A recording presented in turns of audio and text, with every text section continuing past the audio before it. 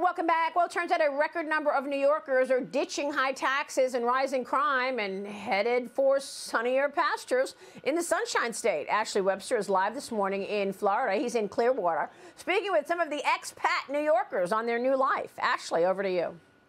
Well, New Yorkers and elsewhere, Maria, good morning to you. I want to give you some numbers, just to give you a sense of how the exodus has been going. Last year, the number of New Yorkers who traded in their driver's license for a Floridian one, 64,577. That is an absolute remarkable number. It's the highest ever. It's up 46% compared to just 5 years ago, 6 years ago now in 2017. The highest ever, as I say. And by the way, the number 2 state for converting their driver's licenses to Florida, well, no big surprise, I guess, New Jersey. Couple of blue states, as you say, Maria, fed up with the high taxes, high crime, lower quality of life, lower quality of education. They come to Florida. It's a different world. Let me introduce you to a couple of folks here. Let me bring in Gary Rademacher. Gary, you're a businessman. You've just recently moved here. Tell me your story very quickly. Yeah, sure. So I originally came to Clearwater about 5 years ago with a business called the Business Academy. I'm a partner with that. Fell in love with the area.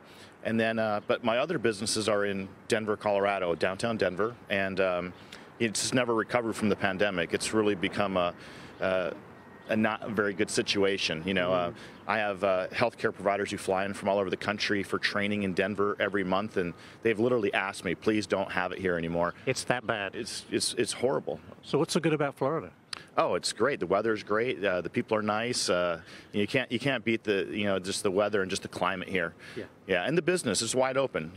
Yeah. Very good. Thank you. Let me bring in John Vasquez. John is president of the Suncoast Police Benevolent Association. You can speak to the number of police officers who have been leaving the Northeast, John, and coming here. Have you seen that in record numbers? Absolutely, in droves. With the governor's program, with House representatives like Tom Leake and our local senator here, Ed Hooper, pushing legislation and pushing bills for police officers to become part of the HERO program, where out-of-state officers can receive $5,000 for transferring to come down here. The last 2 years in a row, the governor's given us a $1,000 bonus for local police officers who've been here.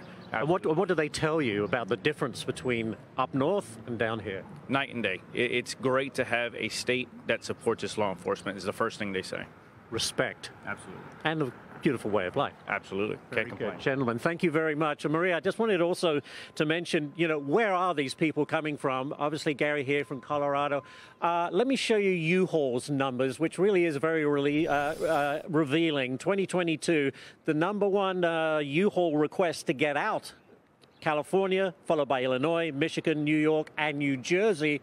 And again, as I said earlier, what kind of binds them all together? Blue states. Back to you.